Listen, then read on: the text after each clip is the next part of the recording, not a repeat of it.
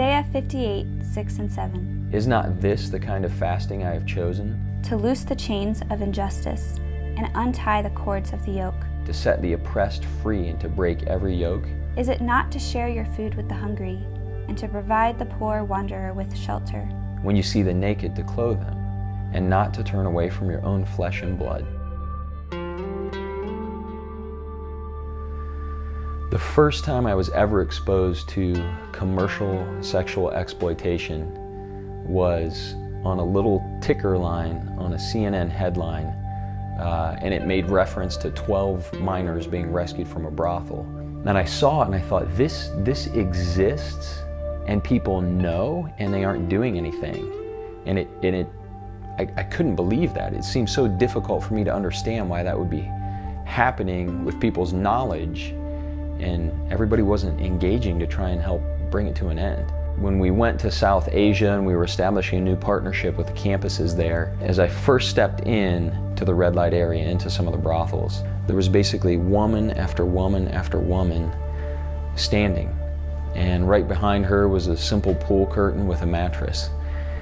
And as I looked into the faces of these women, they were alive, but they were hollow and dead. And I began to weep, thinking that there are these women who are enslaved and in desperate need, and they're dying. And I just thought, Lord, if this is where you want us to be, we're here. I'm coming back, we're here. We're going to do whatever it takes to see this end within our lifetime.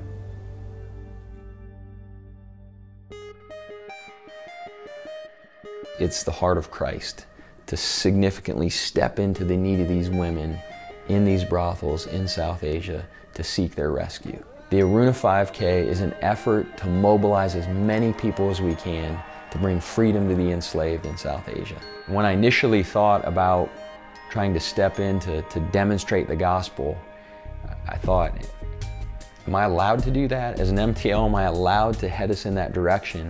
And so sought to have some conversations with some of our national leaders as well as regional leaders.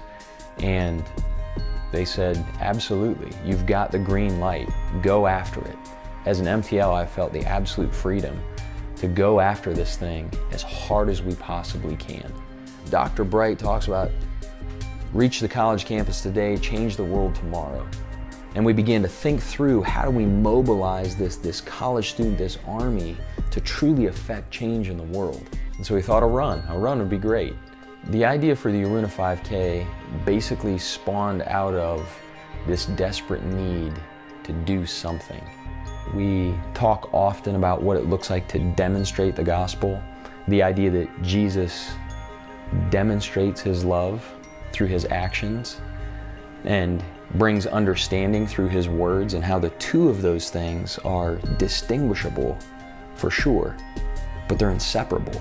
We need to show the gospel, but we also need to be saying, we need to be telling the gospel. And as our students have grabbed a hold of that idea, it's been really unique the way that we've seen non-believers actually engage with us on very personal levels as well as just larger scale level. I was working on my resume one night, and one of my coworkers saw that I was working on it and was looking through some of my activities, and it included a leader with Cru and also a mission trip to Southeast Asia. And so he had this assumption that the group I was in was this negative or pushy group. I was just able to, talk with him realistically and honestly, and share my faith in a way that was different than he'd heard before.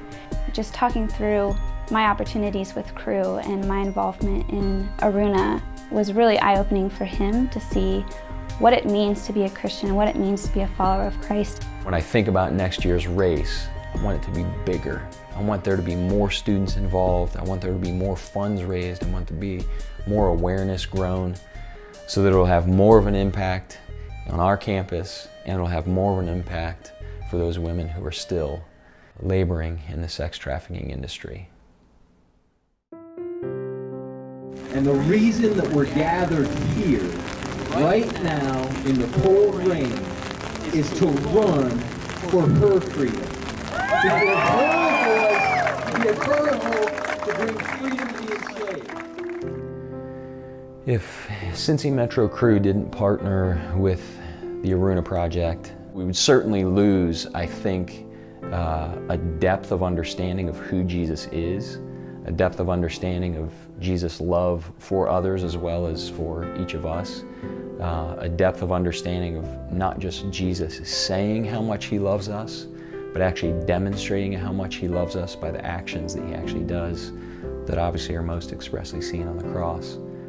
My involvement with the Aruna Project has really changed my relationship with the Lord, and just having to look at a lot of sin and darkness in my own life and knowing that there is redemption in that. And I think seeing the contrast of the poverty and the desperation and the darkness that is happening in Asia, but also seeing these amazing stories of women fighting back and not losing hope and really trusting in God after something so horrendous and terrible is just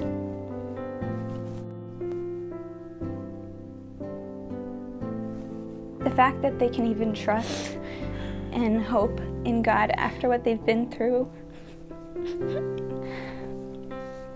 just gives me no doubt that he exists, and the power of his love and his redeeming mercy and grace is just something that I've never experienced before.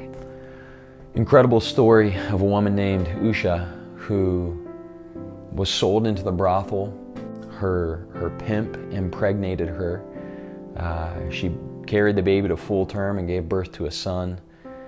She had to remain in the brothel, remain as a worker, and was repeatedly abused day after day, multiple customers, one after the next, while her son grew up in that brothel area, grew up in the very same room where she would have to serve customers.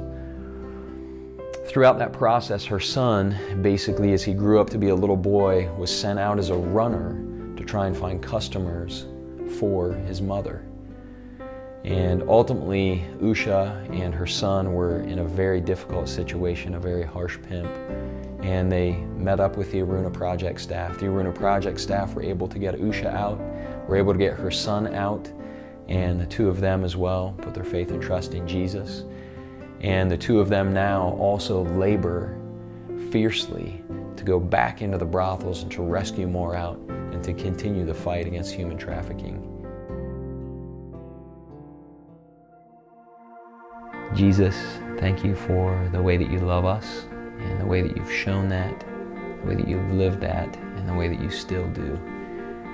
And Jesus, I pray and ask that you would do the same for these women. Let them know, God, that you're with them and that they are loved and cherished and that there is a hope for them. Lord, would you loose their bonds? Would you rescue them out? But that you would let them know that they are valuable and they are worth something in your eyes.